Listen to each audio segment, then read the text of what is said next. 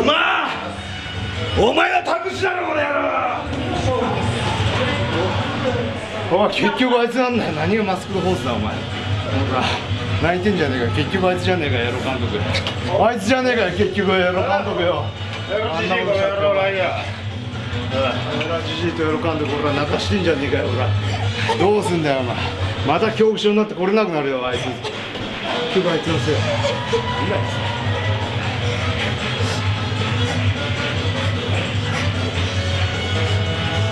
しょうがない。バカだあいつ。見ておけよ。バカだバカだあれ。バカだ。バカってなんだよあい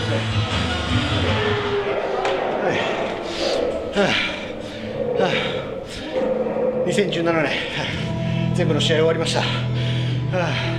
こんなにも充実してた1年があったかなって思うぐらい1年だったんですけど、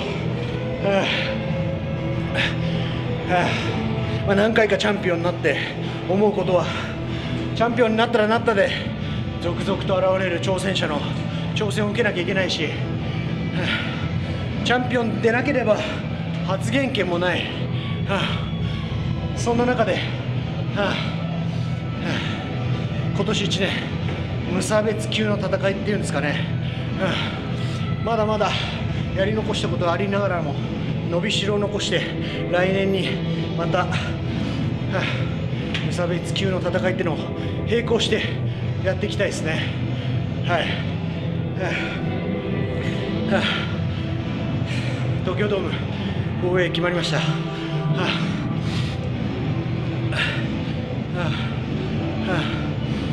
いろんな思いありますよ。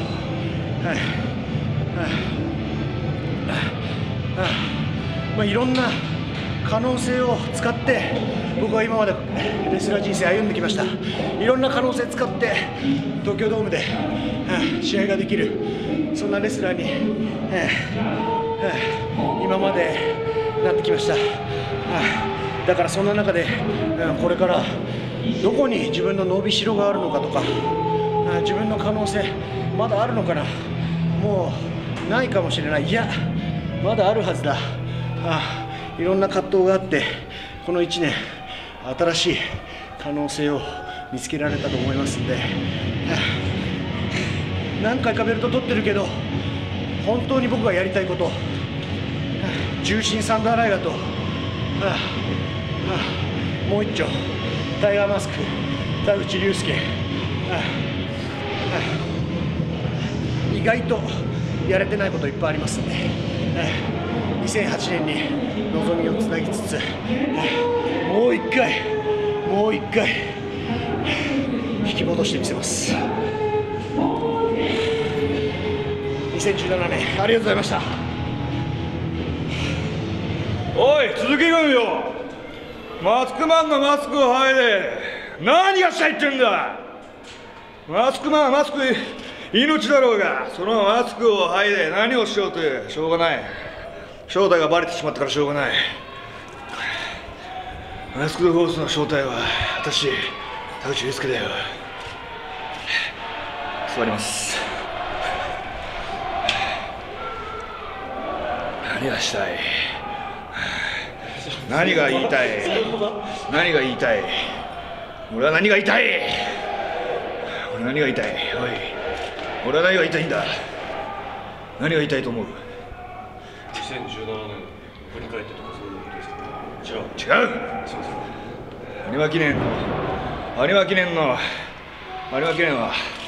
生まれん69、それから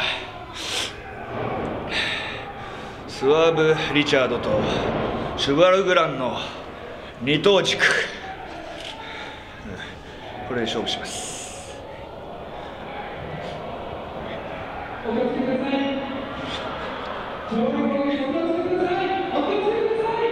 だいぶ熱しやすく冷めやすいもので、だいぶ怒りも収まってまいりました。まあ2017年のですね、振り返ってみるとですね、田口ジャパンに始まり、マスクドフォースに終わるというですね、非常に、波乱万丈な、バラエティに富んだ1年でございました。